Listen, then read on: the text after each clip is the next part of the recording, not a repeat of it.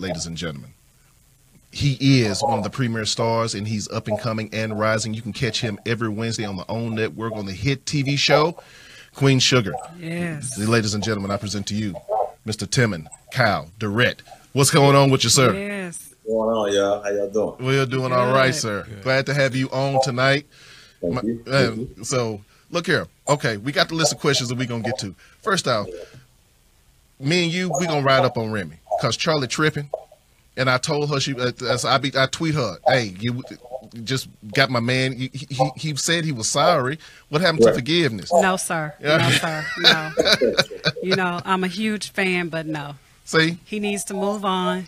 He did Charlie wrong. He did not do Charlie wrong. Yes, he did do Charlie wrong. What happens on the road stays on the road. He said he was sorry. It didn't stay on the road because he brought it home. That's because Why somebody. you bring it home? That's because somebody invaded his privacy. And he should have filed charges. That's what he should have done. Yeah. No. So, What you said. Yeah. So let's get this started. So once again, you have been in some pretty notable work. Like I said, Single Ladies Like Mike, Girlfriends, Barbershop, The Next Cut.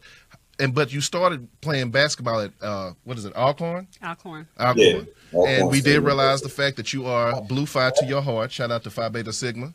Oh, yeah, my man. Yes. So how did that transition from basketball to acting come about? I was actually acting before I was playing basketball. My first job was actually in 1993. And I didn't start playing ball in college until 1995. Okay. So, I was already doing like runway stuff in Chicago and, like local things like that. But that was all after, I booked my first job in 93. And, I was even when I was playing basketball and when I was in college, I was getting called to do, I used to body double for Scottie Pippen. I would go and body double for him. Oh, wow. Like 4 days and drive back, I would go up to Milwaukee and do some stuff for East Bay. Or there'd be a big runway show local to Chicago, but kind of like hood famous. So you want to be a part of that. So Right. I do that 12-hour drive from Alcorn up to Chicago, man, like it was around the corner. That's just what I love to do, So in addition to acting, I saw that you have published a self-help book, and also you got a sci-fi book coming out. What's going on with those things? The self-help book is called Who the Hell Do I Think I Am? It's a first-person assessment of oneself. The way I wrote it is in first person. So when you read it, it's as though you're talking to yourself. Okay. One of the major components of the book that I like to stress when I tell people about it, that you have to be brutally honest with yourself, because there's at least one person that you can't lie to, and that's yourself. So, the book came about by just some self-reflection that I had one Sunday morning, and it just culminated into that piece. And then my sci-fi novel, I'm working on that. It's very detailed. It's got a lot of history, a lot of geographic fact, but there's a lot of fiction in it. And I'm a very detailed writer, sometimes to a fault, but I want to make sure there are no loopholes. Because the story is pretty crazy. I let very few people read some of the excerpts, and they're like, I want to see more. I'm like, not until it's done. So, y'all talking to a big time nerd right now. So Ain't nothing wrong with that.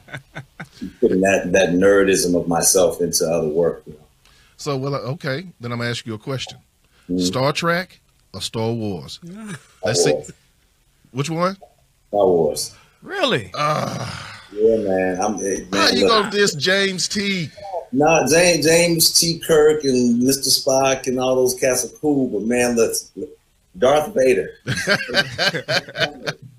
He was the coldest cat in the galaxy, man. I gotta give it to him. He was tainted, but when someone asks me what's one of my favorite villains, and I'm like, Darth Vader. He was a cold-blooded dude, man. He was. I love that. That he was just who he was. So yeah, I gotta go Star Wars, man. Sorry. Right on.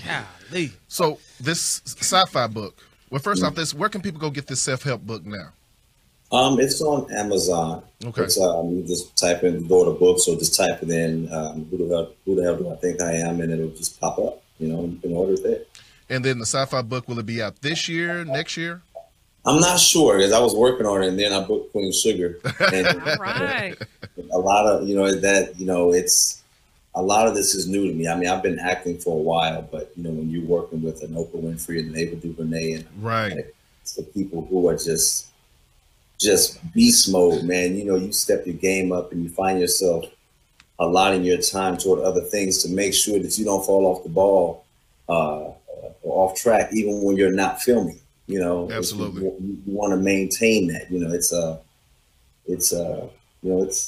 just, I got to get back to it. I want to get back to it. And I think I'll be able to do it over a lot of writing over the holiday season, because when things die down, I don't do a lot of traveling. Right. Myself, just to, you know, get things going for the next year. So I think I'll, you know, knock out some chapters, you know, soon. But I can't say when, because, you know, like I say, you know, with Queen Sugar in play, it kind of takes up a lot of my time.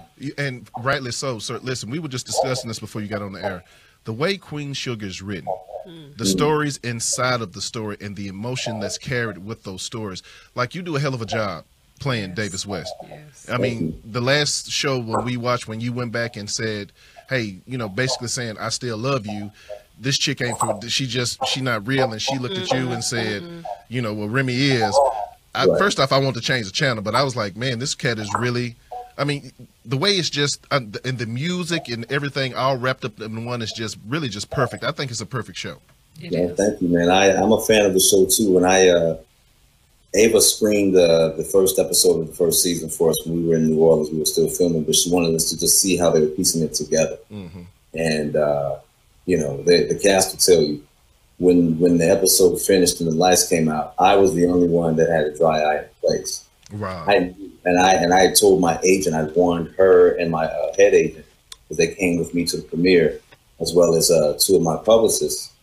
And I told them, I said, there are some scenes in here that are going to really, really pull at your emotions. I mean, I'm telling you, that theater, man, everybody in there was in tears. And I said, it's because we got some from top to bottom, and there's no bottom really. But, you know, just to let you know where the hierarchy is in the industry, everybody on the show is very passionate and proud of what they do, and they take pride in how they conduct themselves, how they do their work.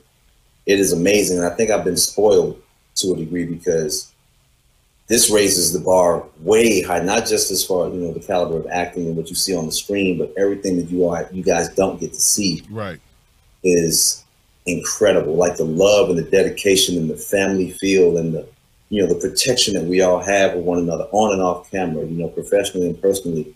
It is literally a family, you know, and I think that, I know for sure that part carries over to what everybody sees on the screen, and I totally agree. It's incredible. How does Davis West identify with you personally? Was it hard to get built up for this character? Or did it relate to you in some type of way?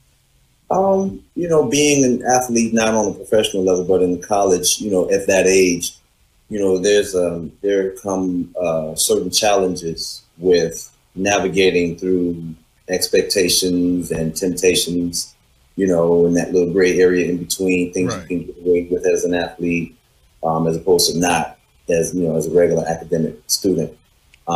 So to have a little bit more of an eye on you, getting a lot of attention and adoration, and sometimes getting more of what you want than you should get, you know, kind of that kind of stuff kind of goes to your head, especially at an early age. But as far as Davis being a grown man and me being grown, there have been times when I was vilified for something that I had done.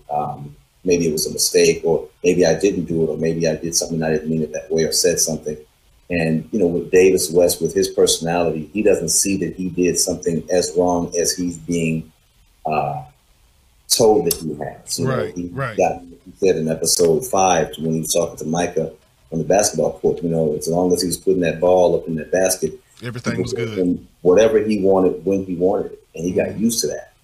So I think that level of maturity that Davis has now kind of matches the level of maturity that I had when I was 19, 20 years old. And, you know, being able to grow through that, that's how I can relate to Davis. Like, that younger me can relate to that dude who he is right now.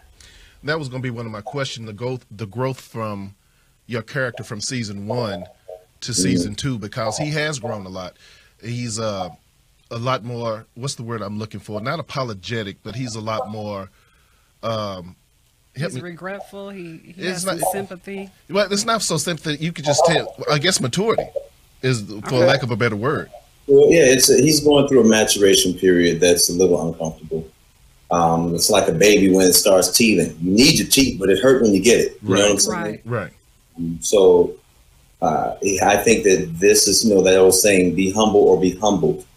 He's far more humble, and I think he's more learned now. Like, this is what you get, brother, when you do stuff like that. It doesn't just come with your wife finding out and her being mad at you. There's a ripple effect. Like when you throw a stone way off, you can be in the water, but if you throw that stone way off, you still sitting in that body of water. Those ripples, no matter how small, are going to still come back and affect you. Right.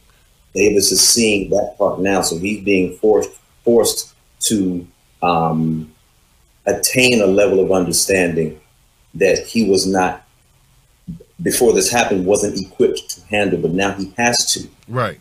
He lost his family. And the fact that he has to, it is a maturation period that's going to happen whether he likes it or not. Right, because he has no support system now. I got you. Right. So, is that the message you think that's of his, that's of your character, the maturity level from then to now? I think that, well, that's one of the messages. One message is, every action has a reaction. Right. And sometimes that you even when you can control the action, sometimes you can't control the reaction or the repercussions thereof.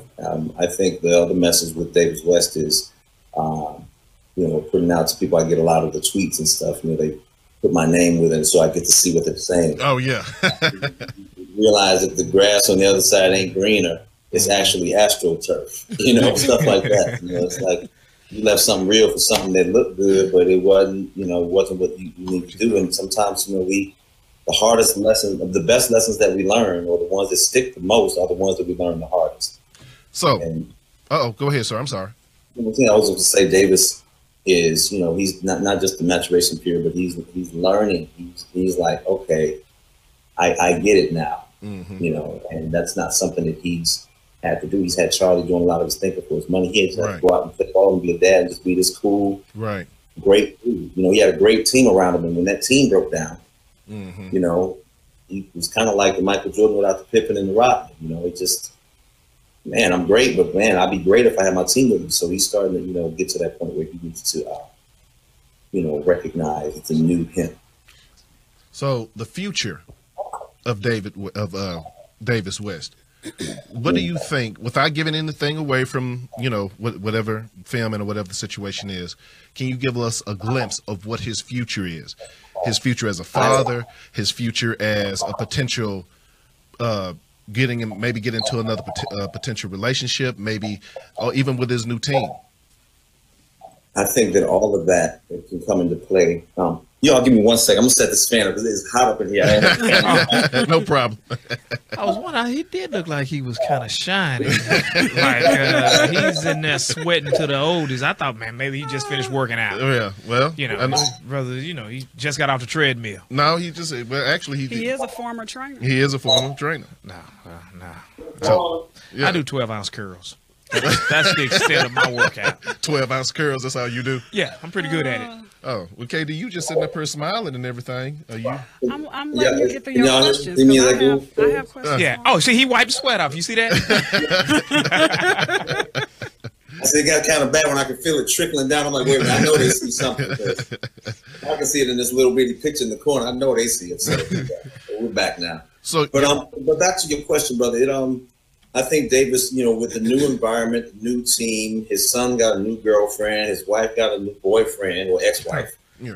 Now it's like, it's like the mother whose children are growing up and they're leaving the nest. She's like, now what do I do? Davis is like, man, my team is being broken up.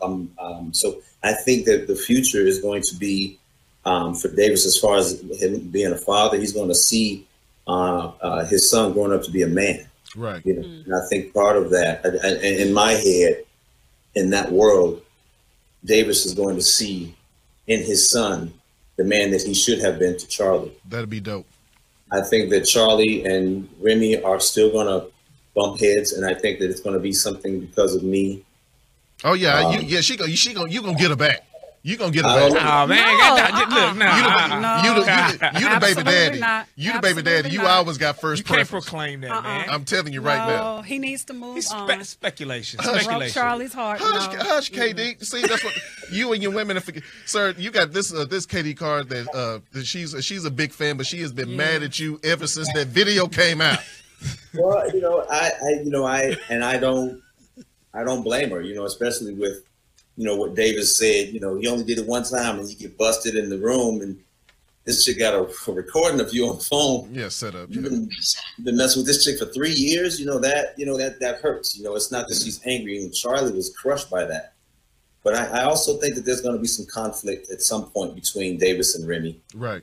I don't know if it's going to get physical, but as you can see, Remy don't really care for Davis. Right. I saw those looks.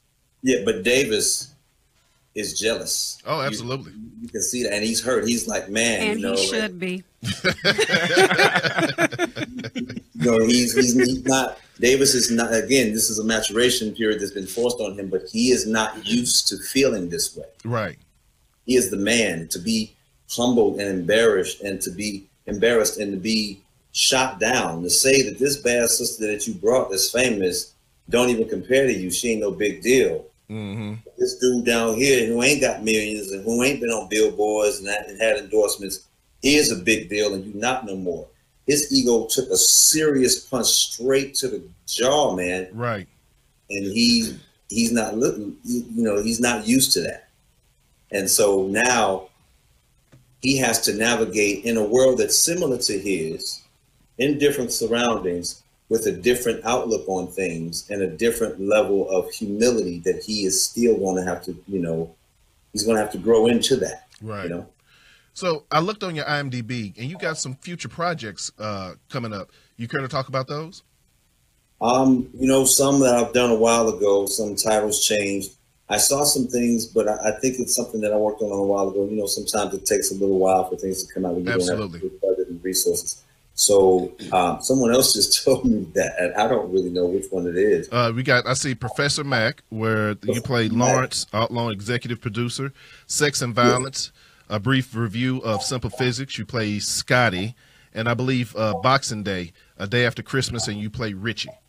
Right, and then there was another one, but Sex and Violence, somebody that they changed the title on me, and I don't know which one did it. I'm like, man, we changed the title because I don't remember that being the title. But you got this. yeah, these are some independent projects that I worked on with some people that I've known in the industry for a while. And I tell certain people who are serious about it, who conduct themselves in a professional and an understanding manner, meaning my time is precious, and so just let's work in a professional manner. When there's people like that, if I can lend my talent and my face and my name to a project and it's good, why not? I feel that we should all, kind of, help each other out. You ever see those movies where it's folks that don't look like us? Right. They constantly using the same people. Right. Yeah. Right. Over and over again. We just did 3 movies and we got the same cast in them 3 movies. Y'all probably know what I'm talking about. So, with that, I like to be able to do that. And there's some very talented people. So, man, you can be ready to see me in some more independent projects. Probably one of my own, because I'm starting to, kind of dig in a little bit and understand how this stuff works. Because before Queen Sugar, I was still going through some real life issues. Mm-hmm. And then this came and, now I have something else. I'm kind of like Davis West in that regard. The mindset that I had to shed that because I was very despondent and I was in a really dark place for a while. And then Ava DuVernay and the company called my agent, and 24 hours later, I was in LA. Right on. Literally filling out a job application on this computer that I'm talking to you on at the leasing office, in the business department of the leasing office, because I didn't even have Wi-Fi. I was like, I'm not going to be having Wi-Fi. I got unlimited data on my phone, whatever. And, I was applying for a job, and my information wouldn't go through. And I was broken down, and I just pushed my computer back, and I was like, you know what, God, I'm tired. And I'm not the most religious cat in the world. I'm really not. But I believe in a greater source that, that we reverberate with. You can look at each other in that studio and see if somebody thinks something is funny or disgusting or sad. You don't have to say anything. There's a frequency that we pick up and we get on that. Dig it. And I think something, it hurt me, he, she, whatever. I would like to thank God as a black woman, but that's just me. But right on. It just felt something, and right there, and I put this on my mom, man. You know, may she rest in peace. My phone had just finished updating, and I had a voicemail that was almost 2 minutes long. From that point, 24 hours later, I was in the room with Ava DuVernay. Wow. Yeah. And it's so life changing. Real quick, sir, because I know you're running. We over on time, but I got just a few more questions for you. But I also need a favor. Oh God, here we go. I want to tell him something. I know you're gonna get to tell him. Okay. Let me handle. See, we fighting over you now, sir. Yeah. 2 women in here. So whatever.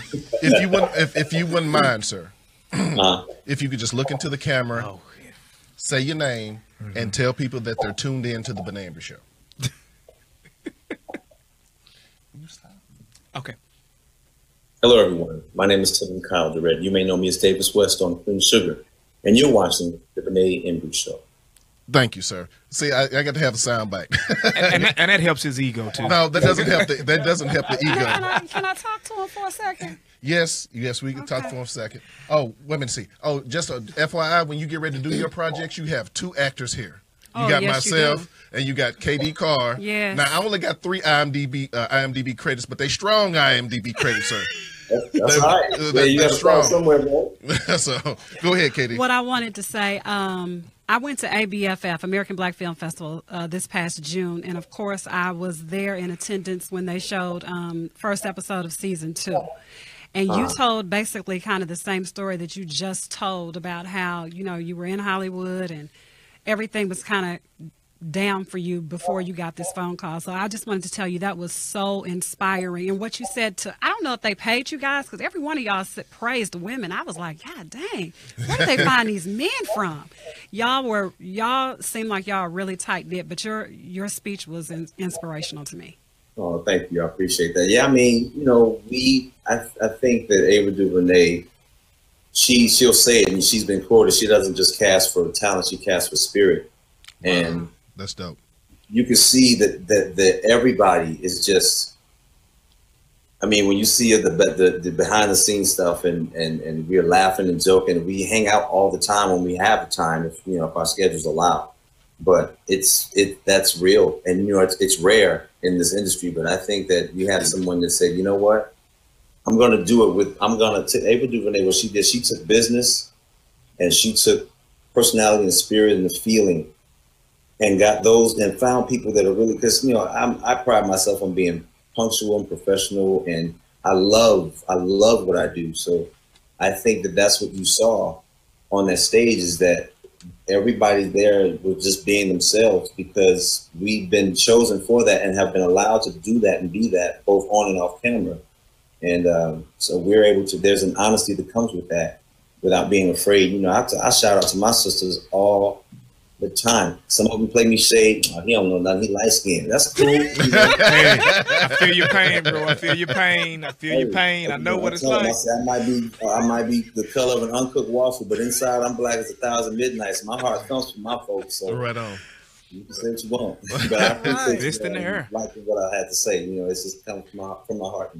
Well, sir, real quick, thank you so much for your time. Yes. We have greatly appreciate it. I feel like the next time that you do a speech or a seminar, I definitely would like to be there, because I like the way you talk with such passion and such grace and it's really, I would love to. I'm a person that loves to absorb wisdom. So anything that makes two of us, brother. Yeah. Yes, sir. So tell people how to get in contact with you, sir. I'm not on Facebook a lot. I need to get better with that, because it's just gotten so convoluted. But that's Timon Durrett, and I promise everybody, whoever listening, tell everybody, there might be messages in there that I just can't get to, because I get hit up with emails, text messages, letters, deliveries, meetings, Instagram, Twitter, Facebook, WhatsApp, all these different people. I'm talking to people all over the world, all times of the day, and I'm still trying to get my bearings back. I've been home 2.5 months, and I feel like I've been back for 6. So just bear with me. Right on. On Instagram, I'm at Timon K. Durrett, and at Twitter, I'm at Timon K. Durrett, and again, Facebook is Timon Kyle Durrett, my full name. So I can reach out to me, and I promise I'll get back to everybody as soon as I can. All right, now. Thank you. When you win your Oscar and we call you back for a follow-up Yes. interview, let's not be acting funny now like you done got too big for the old Benét Embry Show. We're going to do it while I'm there so we can look at each other. That's why I was so long-winded tonight. I'm talking to this little dot right here. Yeah, next time you're in Dallas, you're more than welcome to come up to the studio. We would love to have you. Well, I got some folks in Dallas, so, when I get up there, see what's cracking. Yeah, FYI, Dallas has talent. Yeah, There's a lot of talent here in Dallas. There's a lot of talent in Dallas. Because you said you were doing an independent project. Yeah, well, just let me just clarify something. Just because you from Dallas, you can be from Nebraska. Talent is talent, man. True. Talent is born all over the place. So absolutely. If you're in Dallas and you don't live in New York or LA or Chicago or in Atlanta, you got to get to where the work is. But talent is global, man. Don't feel like you ain't talented enough because you ain't from I'm from Chicago and I live in LA. Right on. I ain't from here. I live here, but Common is from Chicago, but he live out here. There's a lot of folks all over, man. Don't get it twisted. Don't limit yourself by where you're from. Right on. If you want to know where the work is, go there and do that, and then build your own crib where you at if you want to. Make that money. All right. That's right. Thank you, sir. Once again, thank you so much. We'll be looking forward to hearing from you again soon. Whenever you're in town, please feel free to stop by. Ladies and gentlemen, once again, all the way from Chicago, 34 acting credits to his name. Inspirational. Yes. The wise. Timon Durrett. Yes. Thank you, sir. Thank you guys so much. I appreciate it. Thank you. Thank you. All right. Wow. Now, how I work this thing, how I hang up on y'all. Our engineer will click you off. Don't worry about it. Have a good night. Y'all be cool. All right, peace.